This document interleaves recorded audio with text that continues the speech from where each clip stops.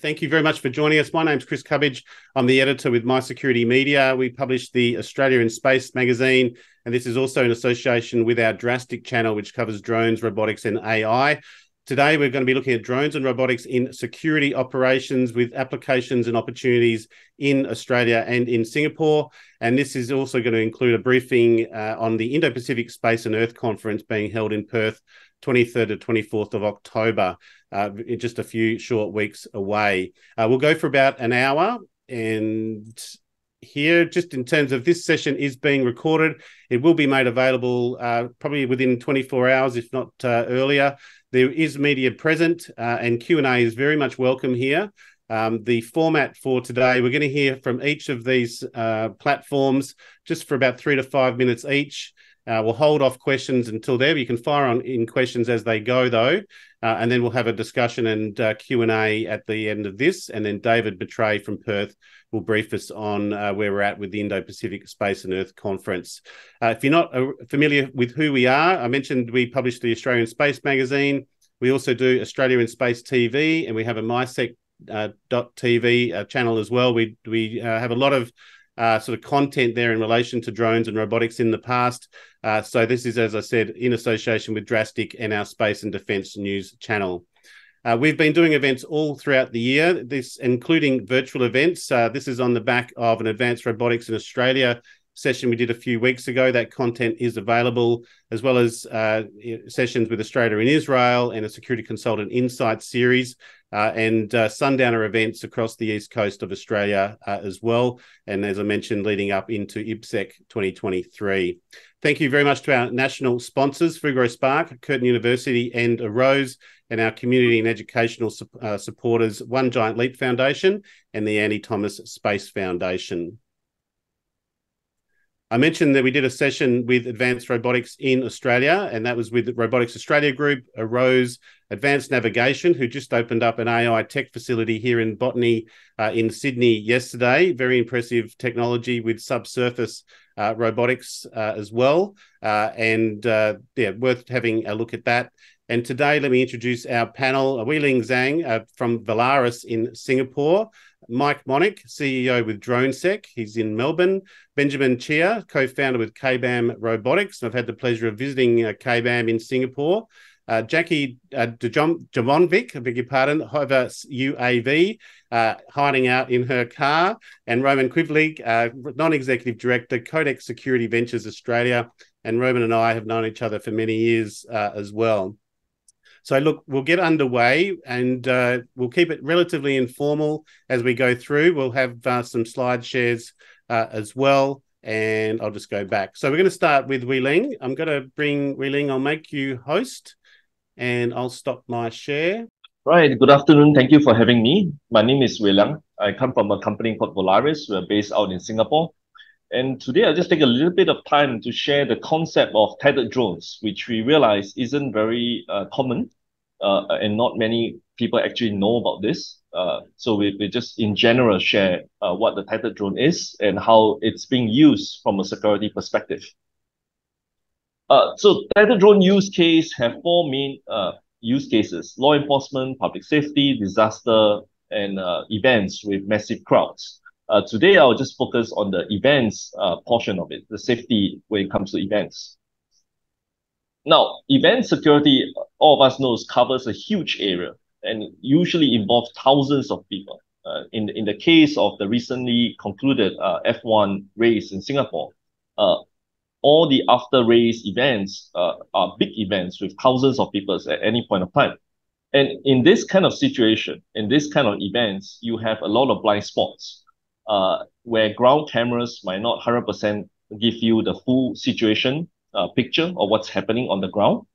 And so there is no complete overview on the overall site. So this is where a lot of companies actually use a drone. And a drone provides a good aerial view. And in recent times, drones cameras have improved a lot in terms of the zoom. So what a lot of people will do, or a lot of security company will do, is they'll pop a drone up, and then they'll fly it for maybe 20 minutes, get it down, change the battery, get it up again. So instead of frequently changing battery, because these events last for hours, Tethered drone enables this drone to fly for indefinite amount of time, basically by putting in a power cable to the drone. And because in a lot of countries, you're not allowed to overfly people anyway, so drones are usually kept to a few spots. So up to 100 meters high up, what you do is you then zoom in at the various points. And I think one of the trends when it comes to security system is some sort of automation. And that is something that we have built as well. So this is a software called Sentry Mode. It's an extremely simple software. Basically allows you, you have a lot of crowds. And sometimes there are critical viewpoints where security companies are very interested at revisiting all the time. For example, the entrance, the stage areas, the water refreshment areas. So these are viewpoints that security companies are interested in throughout the whole event all the time, right? And there could be incidents that's happening at all these important viewpoints. And so when it comes to situation awareness, when there isn't enough situation awareness, the ground force that the security company have might not be properly equipped of what's going on. Or oftentimes when they arrive at the scene, they might not have already known what has happened in that area. So then this creates a lot of unnecessary panic or disorder. So that area view actually allows that to happen. And so what we have done is that this, back to the software, is that it's very simple software. It automates these viewpoints. So you're allowed to record 10, 20, 30 important viewpoints. And throughout the whole event, the drone is just simply cycling through all these viewpoints for maybe 10 seconds each. And that gives an overall situation awareness of the whole event. And you could just do this by having just one man with the drone because it's automated, right? The drone is up there, it's cycling through its viewpoints. So in terms of manpower effectiveness, it's quite efficient. And in terms of situation awareness, now control center actually gets a very good overview of what's happening. And so, like I say, you have a lot of viewpoints in an event type of security, and you want zoom in, sometimes you want zoom out to get a sense of where the crowd is moving. Sometimes you want very zoom in terms of looking at very clear places, for example, entrances. You want to get a view of the queue that's forming up.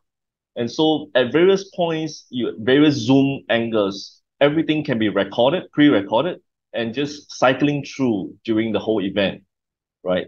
So you pop one of these drone up, it's up there for 3 hours, and in that 3 hours duration, it's periodically checking all these important viewpoints that it's giving. And this is a little bit different, and I find most security companies find this quite unfamiliar with because they're quite familiar with having a free-flying drone, right? And they're just flying from place to place manually doing this. But with optics being very good right now, with zoom being very good right now, they can actually have the drone have stationary and then just keep zooming in at the various important points that they want for the event. Yep. So it's very simple. And what we advocate is that with this system, it just gives much better situation awareness and allows you to deploy your team in a much coordinated fashion. The last thing is that we believe most security systems or robotics systems in the market today will have some sort of integration. So oftentimes it's not just that particular system itself. We are working towards it as well. So we have V-Lights, which is a light attachment, but more importantly, we also have a vehicle follow mode, which is you put this whole Tethered onto a vehicle or in the future, any sort of robots. And then you give this vehicle or you give that robot that elevated viewpoint. Of course, it's automated as well because it's following the robot, is following that vehicle automatically. You don't have to manually pilot it.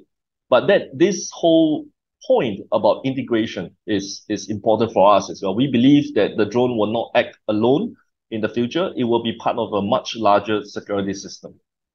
Yeah. Wonderful, Weiliang. Yeah, so that's the end of my presentation. Jackie, can we come to you? Yeah.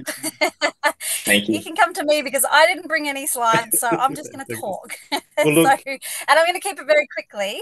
go. Do you want me to start, or did you want to introduce me? Sorry, I just took Jackie over as usual. Dujmovic, CEO with Hover UAV. We met recently in Sydney at the Security Expo, but Hover UAV tells us half about what you're doing. Maybe just talk us through particularly the type of business you've got and the platform that you deploy. Yeah, of course. So yeah, as Chris mentioned, I'm the CEO and founder of Hover UAV. So what we do is we love to help people move forward with their drone programs. So we've been doing it now for about 9.5 years. And we work with manufacturers and governments, and we, gain those complex operational approvals to help them move forward. So a lot, some of them, we've been so lucky to work with so many first of type projects over the year. We've worked with the Google Wing when they came into Australia doing drone delivery. We've worked with companies that, this one girl from New Zealand, she actually invented a product to disperse fog. So we helped her gain those approvals to fly her product on a big drone at airports to clear fog to open the airports up. We've also gained a lot of the first remote operations approvals, which we'll talk a little bit about remote operations in a second. And yeah, so I'm just sort of going to talk to you about, I guess we met at the security conference, and I guess why we were there is security, I believe, is that next stage for drones. The last few years we've been so busy with the mining and government and utility clients because they've really got low ground risk and low air risk. So the chance of something happening is quite low. But there's been so many amazing advancements in the technology and also in the regulatory spaces where we sit a lot. Now it's the time for that security sector to move forward. So we've been able to gain approvals like beyond visual line of sight. So usually, you might think of drones as someone going out there with a controller, flying one drone and they can visually see it to do an inspection or, check for security. Now it's flying, you can fly, I can sit in my office in the Gold Coast, or I could probably sit in my car right here and be flying a drone in Western Australia or a different location. So that's beyond visual line of sight, and you use other mitigating factors, like you use tools and equipment and procedures to mitigate the risk. We're also getting things to one-to-many with the new advancements in technology, such as drone in the boxes. So that's when Chris came over at the conference. He said, look, there's lots of, these are pretty amazing, technology. What are they? So they're drone in the boxes. So these boxes can live, at any site. They can be on the back of a car, or they can be permanently at a site. And what they do is they hold the drone, the communication, they house it, they charge it. And what that enables to do is you don't need that person out there. So we are starting to do a lot of approvals beyond visual line of sight from a remote location, but one-to-many. And what that means is, so the one pilot, because we still have to have a pilot in the loop at the moment. Unfortunately, we haven't been able to push the regulator that far to be full autonomous yet. You need a person in the loop. But with the advancement of the technology, you can now fly one drone to multiple at the same time.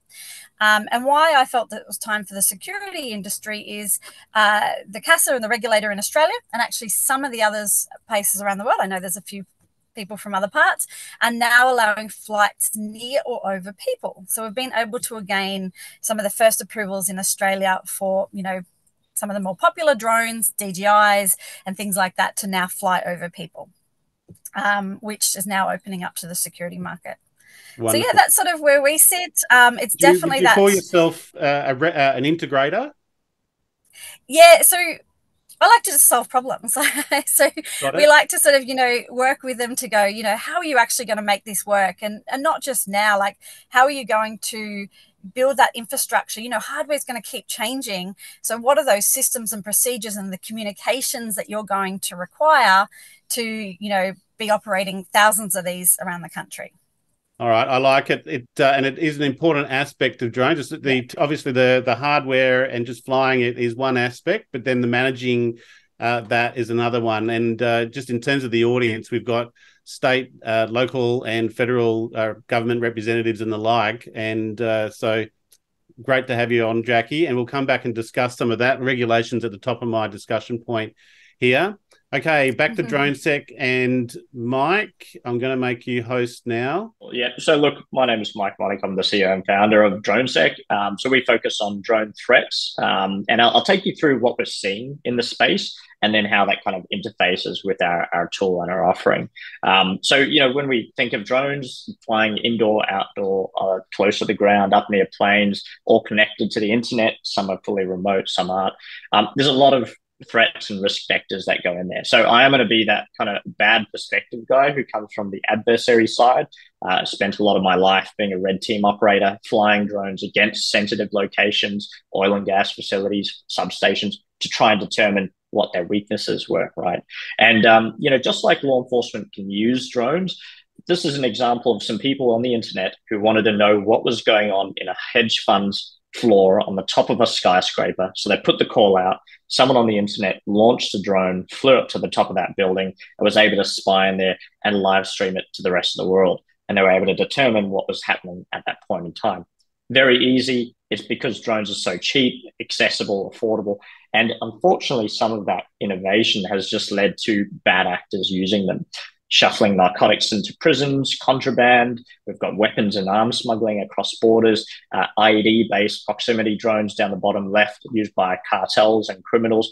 So a lot of potentially negative uses for these types of robotic applications. But in terms of what we're seeing with the trends, there's a lot of border crossing. There's a lot of, you know, sports games intruded on, but the most dangerous we're seeing includes, you know, assassination attempts of gang leaders with drones in places where there aren't wars, right? Loading contraband and C4 and all that kind of thing to drones in order to do some of those attacks or disable types of events. So those are the main trends. It's just becoming a lot more accessible for anyone to 3D print their own payload dropping systems, look at conflict zones and what they're doing there, and even, you know, take those FPV drones, attach larger payloads to them to go further and faster to be able to take certain targets out.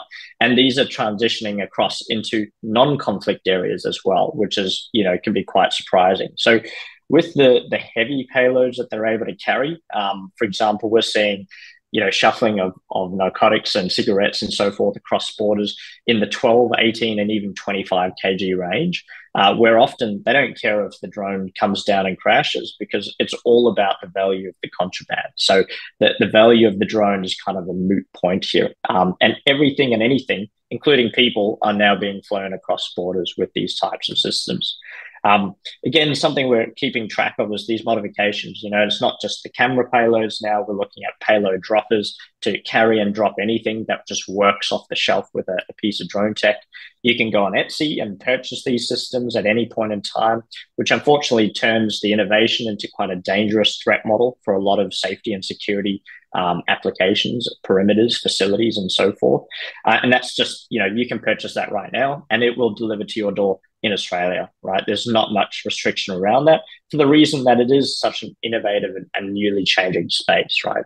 And if you don't have those materials, of course, it can be built out of cardboard or elastic bands and scrap materials because it just is so flexible and cheap and affordable. And then the last point I want to touch on is just, you know, we're continuing to see security perimeters and forces use drones, but there's all these, you know, protocols and network ideas that are involved in these systems that all have their own exploitation vectors. So we're seeing bad actors trading vulnerabilities and exploits on the underground or the dark web in order to take out drones, whether that's a, you know, Walmart drone carrying a payload delivery that they want to get their hands on, or whether it's law enforcement that are trying to do surveillance on them and they want to take it out. You know, we're seeing these increase in terms of those attacks in non-conflict areas again.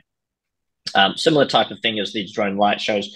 90% of the time, they're amazing. They look great. They work very well.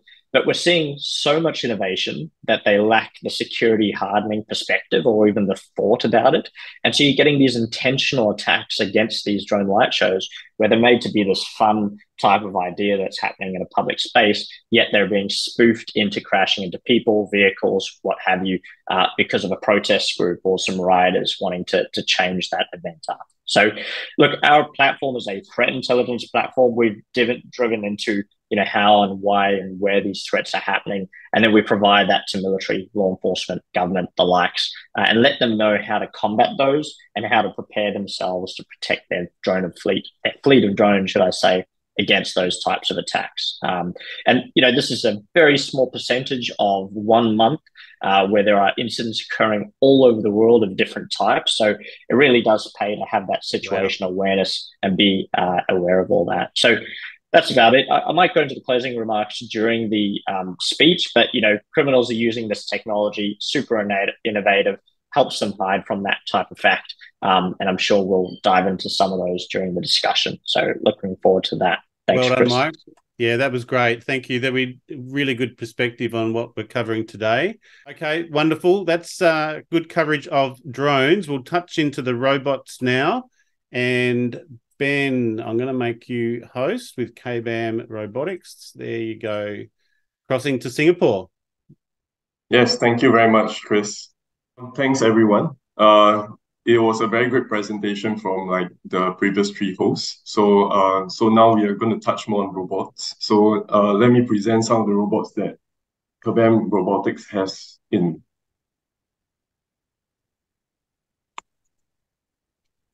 So this is the CoLab. This is our indoor security inspection robot. Just want to share the background of the robots that we produce and manufacture and deploy. Most importantly is that I think after post-COVID, the world is currently experiencing the labor crunch. So we started feeling in Singapore, and I believe after speaking to many customers and even contacts that we have globally, everyone is feeling the same thing. So one of the aspects of the robot is actually what it does well is to do and to perform tasks that is repetitive that the humans are currently doing. And for security guards, they're currently doing their patrols as a very repetitive task, and that actually covers 60 to 70% of their daily tasks every day. So one thing that this robot that you can see here is currently doing is doing the patrols, the security and surveillance, as well as the inspection portion for the security guards. And equipped with the VAs, the video analytics on the robot. So it would do detections and also send alerts simultaneously to the end users, like the security guards in the remote command centers, as well as in the FCC rooms. And there's a lot of other functions that we also discover that the customers want the robot to do. And one of them is actually concierge. So you can see here in the screen that the robots come with a touch screen. And that's where it can do various tasks such as concierge, visitor registration, vendor management, escort, as well as if in the shopping centers, you could do more promotions as well. And of course, for the storage compartment, most of our customers use it for putting in a small first aid kit or even a small fire extinguisher. This is the reason why the robots are also commonly used as what we call first responder to an emergency situation. And of course, PA system. I think during the COVID time, a lot of messages have been broadcast where you keep a safe distance and stuff, and the robots could help with this task as well. And of course, for this robot, you can see CoLab. We even have an extendable 360 degrees camera. Why we have this is because in indoor setting, normally it's very crowded. So you want to have the camera view in a vantage position. So this can actually be raised up to 2 meters to cover this. All right. So I want to move on to the next robot, which is Halo. This is the outdoor unit that we have, which has most of the same functions as CoLab. It's all-weather, all-terrain, and it's IP rated. So for this robot, it performs the same thing with the video analytics. And I'll move on to the software that powers up the robot, which is Smart Plus. So I will spend a bit more time here. The reason why is because the robots is the hardware where the software is being placed. But the magic happens in the software. Because in buildings, we are not just having security robots, we have cleaning robots, we have service robots. And one thing that our software does is we actually give the unified platform where all the robots from other manufacturers, not just us, to be unified under one software, and then where you can give what we call bidirectional data. That means on one hand, you can get robot statuses, and also reports. And on the other hand, you can give commands to your whole fleet of robots from just one platform. And with this platform, you can also have integrations to building infrastructure, CCTVs, access doors, lift integration. And then, of course, lastly, all your IoT sensors as well. So this actually gives the robot what we call the communication platform with the other hardware within the building, so they can communicate with each other. And then lastly, if the building has a building management system, even a work management system, or even a video management system, this software can actually consolidate all the robots into these backend systems and then thus giving what we call the interoperability play within a building. And what I mean by that is allowing the different robots or robotic systems to work together seamlessly and efficiently. And then understanding this, allowing increased efficiency, flexibility, and allowing the robots to collaborate on different type of tasks, right? So one thing I want to actually share is also the video analytics here, which on the left, I think is a very common site that everybody knows, like people counting, number plate recognition, facial recognition, unattended objects. These are very common. But on the right is what we have developed ourselves, which what we call the inspection modules, which is more towards facility and building, where, for example, 40 lights, overflowing bin, open closed doors, 40 escalators. And then lastly, with everything, as what I mentioned, integrated, this is just a summary of, or you can say the picture summarizes how interoperability play will exist. So these solutions, as what I mentioned, is an integral part of the next generation integrated security, empowering the transition from what we call reactive security to proactive detection and prevention. And I think this is very important as the world is transitioning with technology, especially robots and drones and the rest of the other technologies involved. Wonderful. So, thank you very much.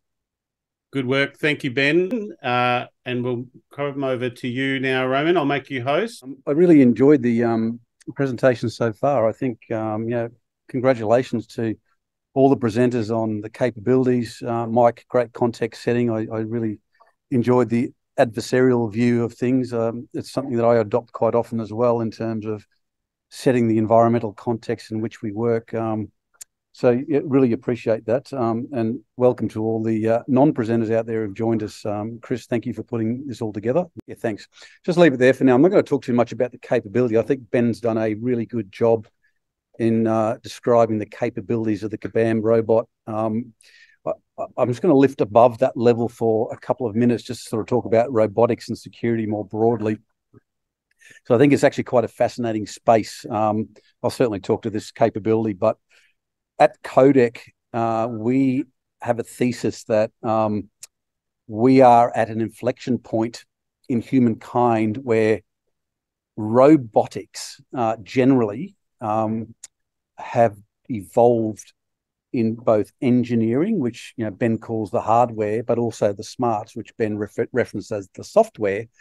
They have both evolved to a point where we are able to converge them to actually be functional and have great utility in all applications across society. And I will talk about security in a moment, but if you think about the dexterity that we can now imbue in the engineering, of the mechanical engineering of robots and what they can do, some of the experimental work that we're doing with our partner Cobalt Robotics in San Francisco goes to such extent where we are finessing the dexterity of robots to be able to shave people who are disabled.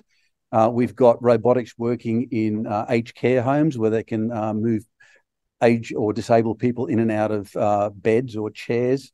And even as simply functional as being able to have small carts that move through aged care precincts with medications to deliver that or particular responses that might need. So we're very much of the view that robots as a service is at the cusp of a very, very fast evolution and trajectory to help mankind and humankind more broadly.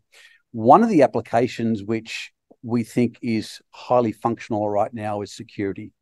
Now, clearly, we've seen already a suite of technologies here from the existing presenters that show you different forms of technology. In robotics, they call it form factors. That is, what does it look like? And we've all seen the Boston Robotics dogs jumping up and down. That's sort of either intimidating or cool, depending on which way you look at it. You've got the Kabam form factor. There are others out there that are big eggs, or they look like police cars or mocked up as security. Our indoor robot, which you see on the screen there, is meant as a corporate piece of furniture. You know, it's high-end, it's sleek, it's got a soft outer form, the skin. It's got a presence about it, which I want to talk about a little bit in terms of robotics, because robots can be quite intimidating to human beings. There's this psychosocial analyses of the way humans, that is consumers of robots, interact with robots. And it's called the uncanny valley. So it's at a point where the robots don't look like humanoids. They look like something like the Kabam robot or the one that's on the screen. Humans are quite happy to interact with that. They're not intimidated by it. It doesn't invoke any fears or concerns or anxieties around machines and machines taking over humans or being aggressive. But the more that form moves to a humanoid look, the less people become inclined to integrate with it. So it's very important in the context of robotics, if you want it to be functional, particularly in a context of security where the robots are interacting with humans all around them, that there's a level of movement away from that uncanny valley where the level of interaction drops. And that's important for a reason I'll mention in a moment. But then, interestingly enough, just for the psychology fans out there, as that form factor becomes more human-like, so it looks like you and I, the uptick in interaction with that robot suddenly increases beyond where it originally was. So that drop is called the uncanny valley, and it's something that we're very conscious of in the context of integrating robotics in the way humans work and operate. With security robots, drones are one form factor. You've got indoor robots, outdoor robots. You can have unmanned maritime vessels, etc. It matters little that the smarts is actually in the software, the integration with existing systems, whether that's building management, whether it's other systems like CCTV. It's in the AI and the machine learning. We talk about data analytics.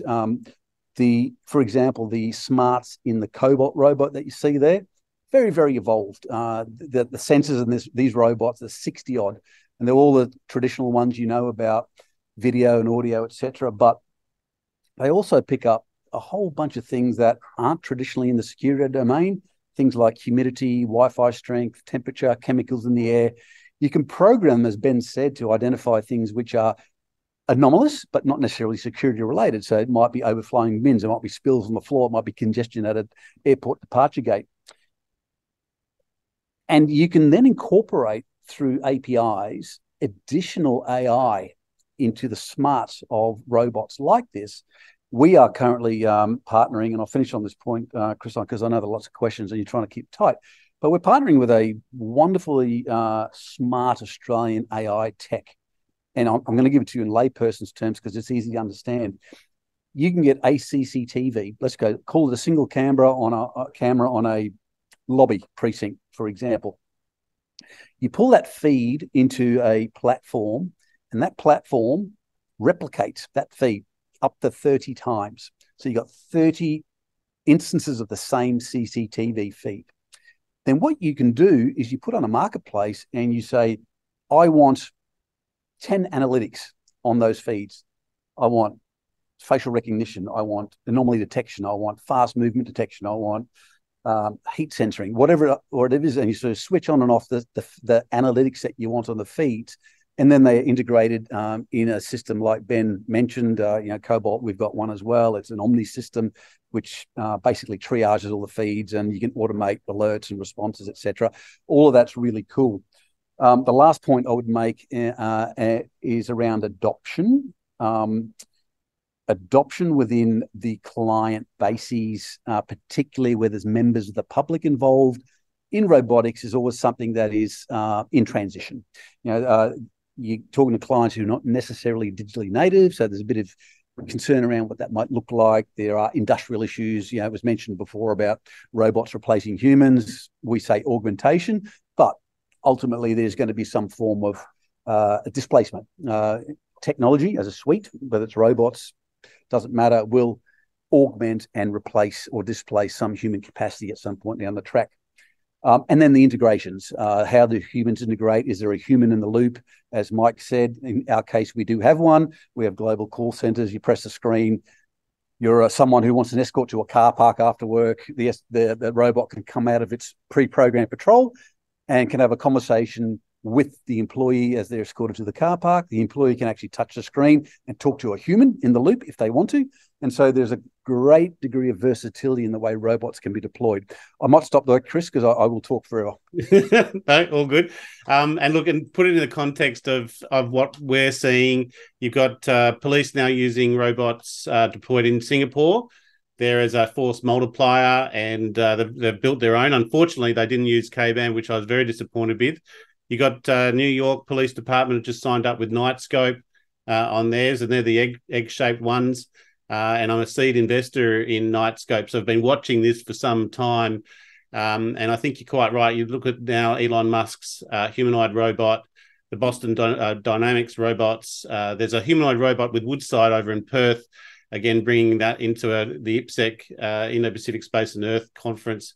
There's a lot going on in remote operations. And for those internationally, most of our mines over in Western Australia are remotely operated and autonomous vehicles in control. So the extent of that. One thing I might start off with Mike is, with your DroneSec, are you seeing much now in the robotics side of things starting to occur?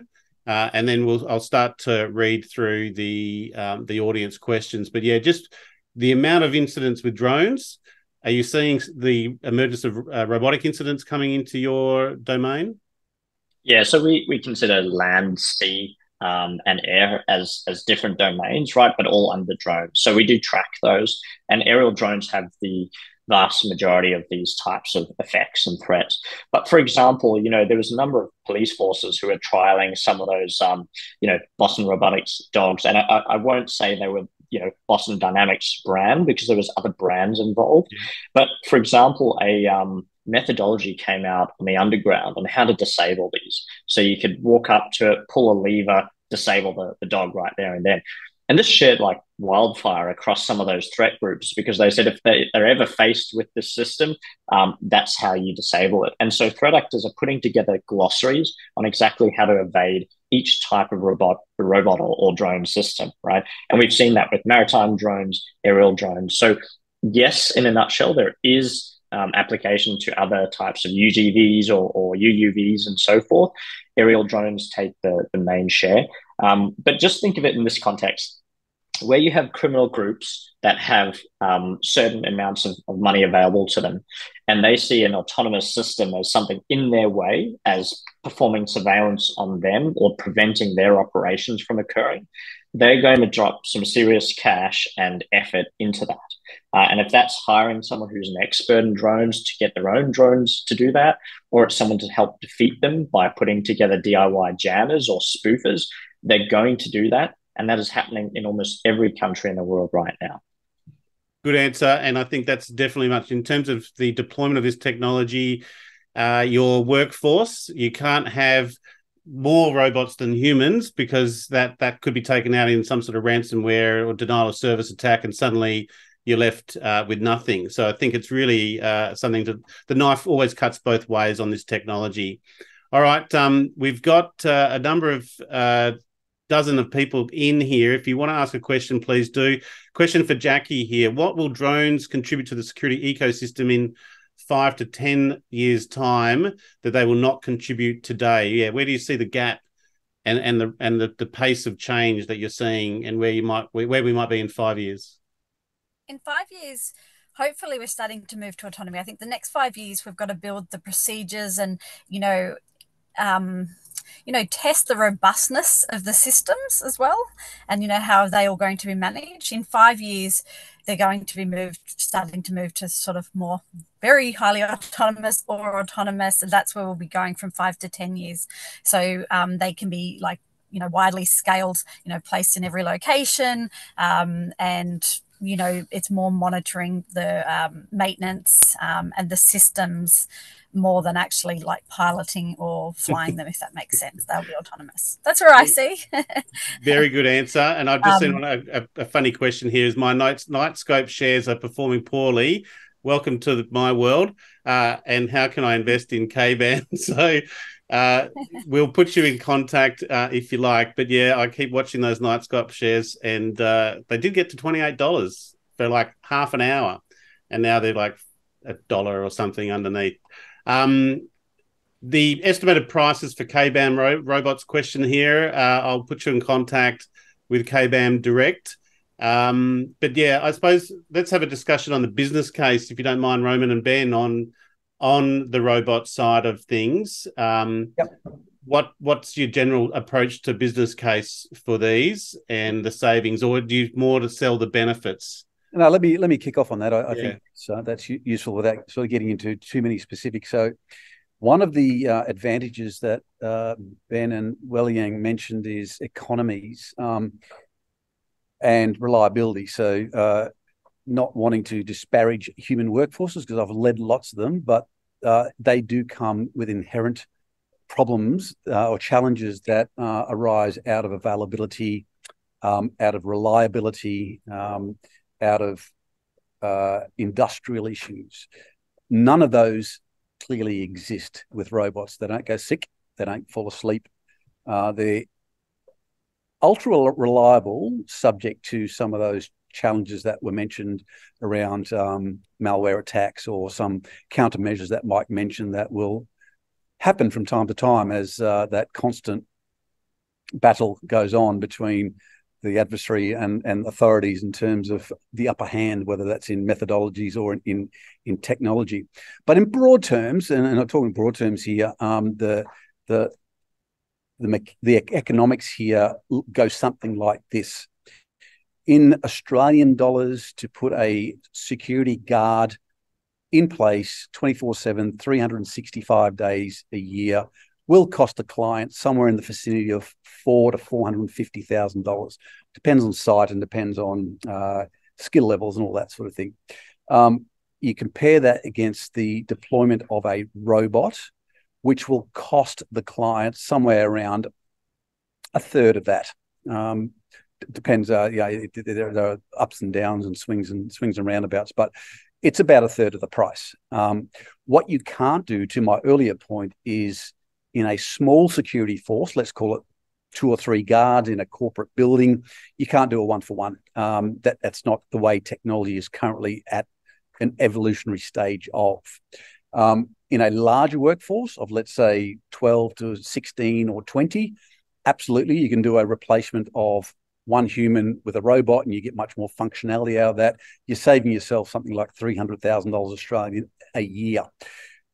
The advice I give most clients on this, though, is it is a bespoke solution. So when I talked before around robots versus a technological augmentation of security, you need to look at the precinct or the asset that you're trying to protect. You look at the current security ecosystem that sits around that, both in human and non-human resources, because everyone's got fences, everyone's got some security presence, response and or patrols and or guards on site. There is some sort of electronic security, or it's access control or CCTV. None of that should be disposed of in a application of a robot. What you do is you look at the existing ecosystem, you work out where the efficiencies are, how a robot can augment the current security infrastructure, and then you implement that in a way that's most economical and most beneficial. And most often, that will not be a 1-for-1 replacement of a human with a robot. Most often that is, for example, and I know the Kabam robots quite well, and the Cobalt robots are exactly the same. They are as functional in security as they are in facilities management for detection of all those things I mentioned, as they are with concierge and wayfinding. You can stick them in a lobby and people can press screens and find wayfinding and get escorted. So when you think about that additional functionality over and above security, you're getting a 3-in-1 utility application. There is no issue in all of those surmounting all of those challenges I mentioned earlier around digital adoption and industrial challenges. Say, okay, to the client, that's fine. Keep your day workforce. Put a robot on the weekends or on your night shifts, and you'll save $300,000 a year. You'll get a better outcome. And slowly, as you become more comfortable, as the robot integrates with your building systems and your employees, then you can increase that capacity over time. Start slowly and work your way up, but realize the dividends early. Well, I think that comes back to that night scope is I do have trust that I do see the deployment of these and the increase in the renewal of the subscriptions continuing. Ben, are you seeing any particular market verticals that are strong for you? The shopping centres and the like, and I know sort of and it seems you are competing with police, and I'd imagine that could be a challenge, but you've got the whole of Southeast Asia and the world at your feet as well. Any market verticals or countries that you're finding are really strong for you? Yeah, so currently, of course, Australia is a very important market for us. All right. And also my team is also focusing on the US market. So of course, Nightscope come into the picture, right? But I think most importantly, as what Roman say, right? I think it resonates a lot with me. All right, I just want to bring up some points of my own. So one thing about robots is that in Singapore, how we face it is that for small security companies trying to scale up. So how I actually tell them is that imagine you have 100 security guards currently doing 20 sites. You want to scale. That means you want to take over another 20 sites. You need to hire another 100, right? So what I can do is that with the robots implementation, right, you can scale up to 40. You can keep your 100 guards, but you can actually change your existing sites to put in robots, technology, as well as your same amount of humans. So, for example, one site with 5 humans currently, for example, you can actually reduce it to 3, put in 2 robots, and then the other 2 humans could be redeployed to another site. That's how you scale up because of the, manpower scarcity. Of course, this is one of the things that we mentioned in Singapore. I think it applies everywhere else. I agree with Roman also on one sentence of the robots can never replace a human, but it should replace all the repetitive tasks that the human does from a day-to-day, and then allowing the human to do what we call more productive tasks, which a robot can't do. And then one thing we also understand from like the Singapore market especially is that a lot of our first customers, they always ask that could you put in like 30, 40, 50 VAs into the robot? All right. And then I told them, could we slow down? Because it's like asking a human to do 50 things at one go. And definitely, it can't do anything very well because all this requires a bit of fine tuning and also a bit of programming. So what we always do is we tell the customers, let's start off with the first 4 or 5 use cases that will really apply at your current site, that will actually justify the cost of the robot there. And then we work our way up, right? For example, what we do is we do in phases. So the first phase, we get the robot in, put in the 4 or 5 VAs and detections and tasks that the robots have to do. And then the subsequent phases, what we do is we integrate to the CCTVs, we integrate to the lift, we integrate to the back-end systems. All right, then thus allowing the robot to actually comfortably settle in that site. Are you getting, sorry to interrupt, are you getting cooperation from some of the primes in that market, the Siemens, the Schneiders and the Honeywells? Are you getting engagement from them for high-level interface there, or are you finding they're resisting? No. No. Yep, so that's good. I think that's critical to get a HLI into a building management system. That it's hardly going to work without it. So I think that's really important. Roman, you mentioned that in terms of those APIs early on. But again, I come in from a security consultant's viewpoint. I would have that in my specifications that has to be done and it has to match with the systems that we've got in our premises. And in fact, Ben will attest to this as well. What we're finding is that the building management system and lift operators and the security service providers want to integrate. And they are very collaborative in setting up APIs, integrations with their BMSs, because they want us to go out and sell to their clients saying, yes, we are integrated with whatever the system's names are. It's actually a good selling point that they're very collaborative. Very good. Okay, there's a question here, and let's touch on regulation for just a couple of minutes before we hand over to Dave. Question on, seems to be more for specific to Australia. Where do we see drones and robotics evolving as part of the security industry in terms of regulation, licensing and certifications? Whoever asked that might well know my background and my pain points there. I suppose for both the drones and robotics, any gaps that you are currently seeing in terms of regulation? At the moment, I suppose it's beyond a visual line of sight for drones and robotics. I take it there's no issues around licensing. Maybe Jackie, any issues that you're seeing around the regulation? I mean, I think this is a challenge across many, many different fields. And, there's all security license as well. It's not just about the drones. It's like, how does it get installed and things like that? That's why at the moment, when we work with people, we actually we collaborate with other companies that understand that security element of it. It's the same with as you start doing this, it's not going to just be the aviation regulators. You're going to need noise approvals, and then sometimes different privacy laws and there's a whole range of it. And at the moment, yes, it's really frustrating that sometimes it's state specific. I do know the Australian Department of Infrastructure, and their very long name, are trying to work on guidance and try to bring it more to be a national standard for different things. But yeah, at the moment, that's all I've got to say on it. And I've got two. There was a question for Volarious.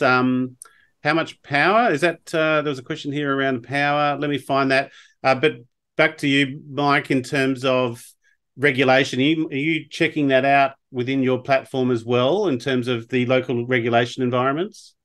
Yeah, I mean, one of the things that we do is actually track every time there's been a regulation that's changed, giving law enforcement new powers to, say, take down nefarious or malicious drones, or to, say, detect types of drones by kind of eavesdropping on their communications, of course, for the bad ones, or on the mitigation side. So if there is a rogue drone and you are a law enforcement group, what powers do you have to actually take it down? And in most cases, it's on the federal level by exemption, and very specific exemption. Even detection in some cases for state police and so forth in different countries can be illegal because it can be seen as wiretapping. So there is a lot of regulatory hurdles. As Jackie said, the Department of Infrastructure and Transport and so forth, they are looking at this problem set from a national perspective. And then there are many other areas that are thinking about it from a regulatory perspective. Do we give powers to police, or do we look at it from the France perspective, where they've rolled back on all of those police powers to even use drones or robots because of all the privacy invasion and surveillance laws, which there was a lot of pushback on, and now there was a lot less use, and they had to get really strict exemptions during the recent Paris riots in order to even fly a drone down a street, right? So I think it's a sliding scale of where they want to get to without causing too much red tape. But as with anything in the drone industry, and Jackie alluded to with BVLOS and all that type of thing, it will take time for innovation and for the laws to catch up with that innovation. Right? Very interesting. I just wonder if the police robots in Singapore, if you attack one of them, is that an aggravated offence because assaulting a police officer? Would be interesting. I imagine. I don't know. Are you aware of any new regulation that they've brought in around their police robots, Ben? Yeah, actually, Chris, this is a very good question because we have people attempting to damage or actually vandalize the robots. All right. So one thing, the robots are always covered with insurance, so that's covered, right? But the regulations are still not there. But I think there's a recent spike of cases in Singapore in terms of abuse of security guard, physical abuse. Yeah. So of course, all the security agencies say that I'd rather have the robots being abused than my human. Because of course, I suppose. Volarious, sorry, Weiliang, there's power going through your lead as well. So you said it can stay up for 3 hours. Can it do longer? You're muted, I'm sorry. It's indefinite. there is power going through the cable, about 800 watts. So if you plug in the typical power generator, it will go on for hours. Beautiful. Well, look, I've still got notes that I could keep asking and having this discussion, but we're going to finish at the top of the hour if we can. David, if you can come up on screen, but to our panel, and I've got them up here, but David, I'll make you host in a second. Weiliang Zhang, the co-founder with Volarious, Mike Monnik, CEO with DroneSec, Benjamin Chia, co-founder K-Band Robotics, Jackie Dujmovic, CEO with Hover UAV, Roman Quivlig, the non-executive director with Kodak Security Ventures Australia. Thank you so much for a very interesting and insightful session. And again, left us wanting more for sure. So we'll no doubt have you back. So thank you. I'd give you a virtual round of applause from the audience as well. And no doubt you got some value out of that. David, I'm going to make you host now. And stay tuned. Let's have a walk through the Indo-Pacific Space and Earth Conference. Thank you to our panel. Thanks, Chris. Hi, everyone. Good speaking to you here from Perth. David Matre. I'm also Chris's fellow director. First of all, just congratulations to all the speakers today. Fascinating discussion. I think this could have gone for another couple of hours as well from what I can sort of see. I can see the questions coming up. But it also just illustrates the huge opportunity with robotics and brings us to talk about the Indo-Pacific Space and Earth Conference. The Space and Earth Conference we're running in 22nd to the 24th of October in Perth, Western Australia. We've got 80 speakers, 12 countries. The focus of the conference is around trade, investment and collaboration, in addition to research. The conference brings together space-enabled technologies into other sectors such as agriculture, resources, defence, and just talking about the stuff that you were talking about today in terms of the different applications. I think that's quite relevant to what we're actually doing.